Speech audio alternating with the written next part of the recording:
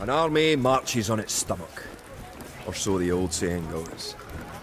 My clansmen have been farming and tending sheep for hundreds of years.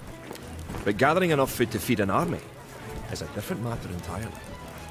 Without a strong economy, the meagre forces that we have cobbled together will collapse again.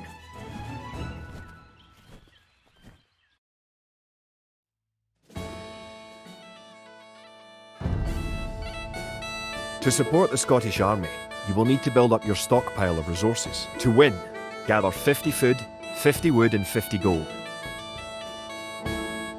To gather food from the forage bush, click a villager. Then right-click a forage bush near the blue flag.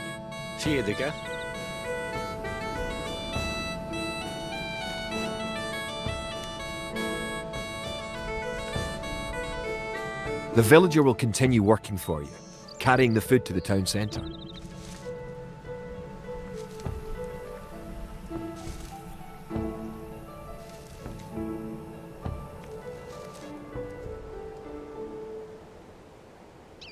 The amount of food you have is shown in the upper left corner of the screen. In addition to your food stockpile, you can see your current wood, gold and stone stockpiles. The more villagers you have, the faster you can gather resources. Assign your new villagers to gather food. Erlov, Fiedige, Kid, Fiedige, Kia, Fiedige.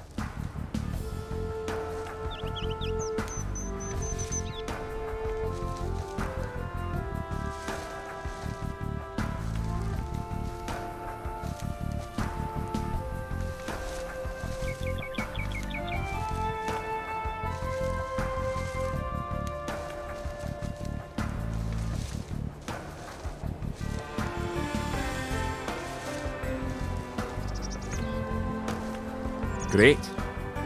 You now have 50 food. To win, also gather 50 wood and 50 gold. To gather wood, click a villager, then right-click a tree. Bonage.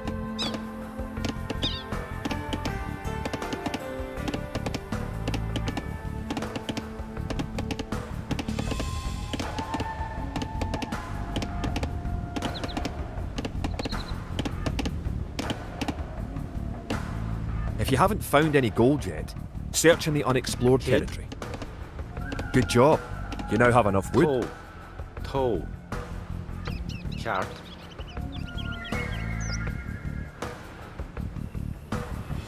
Toe. Chart. Toe. Chart. Toe. Toe. Chart. Toe. Bonage, bonage.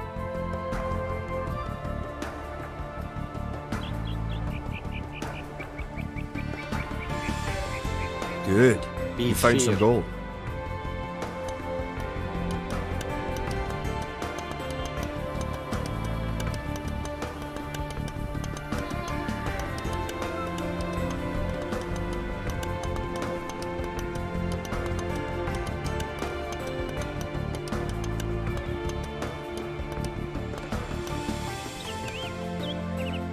Forgere. Excellent. You now have enough gold. You're well on your way to making a city.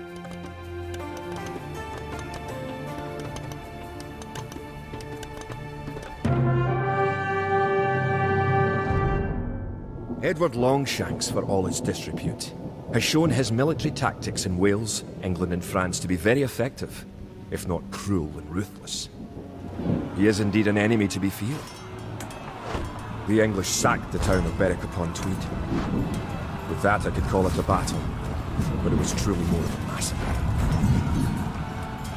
Unless we organise our army, there will be more massacres to follow. I pray that we can be ready when Longshanks comes.